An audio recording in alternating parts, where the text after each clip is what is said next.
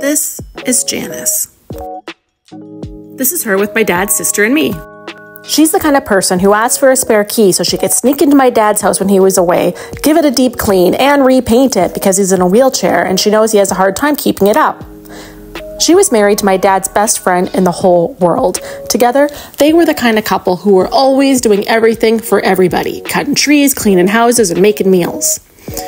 Unfortunately, Larry got sick and he didn't get better.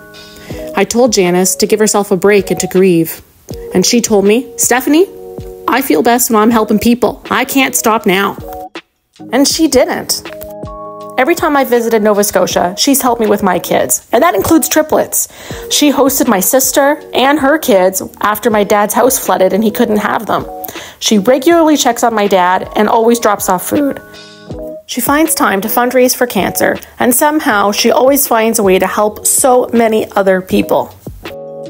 Her help and her kindness has dramatically changed how I can live my life.